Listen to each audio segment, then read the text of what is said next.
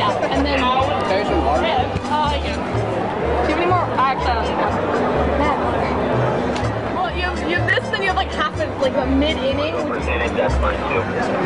Awesome. All right. Hi, my name's Andrew Boydston, and you know, I thought I could do this challenge.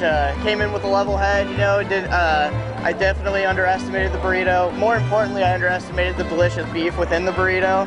And you know, it just turned out that I bit off way more than I could chew for Sal's, so. On the far end, we have French fry. In the middle, we have electro, and on this side, we have cheeks.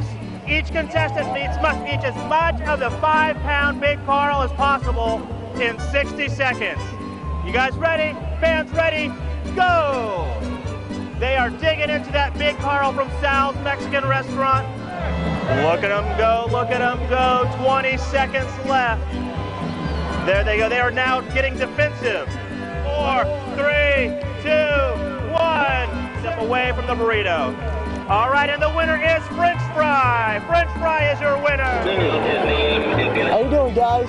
Mike Baxter here. I plan on eating this 5-pound burrito, no problem.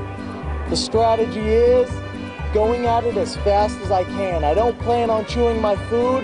I'm going to trick my brain into thinking it's not full. The stomach's going to be full before the brain, all right?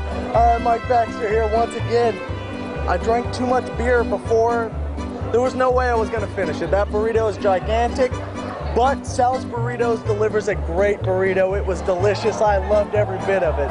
So thank you very much, all right? Hi, I'm Lorraine Salazar, and welcome to Chow Down with the Grizzlies, fan versus food. We've got the Carl's Burrito for the hungry hombre, 5 pounds of short ribs, beans, rice, chili, cheese, all goodness for you to chow down. Fan versus food, August 18th. Be there.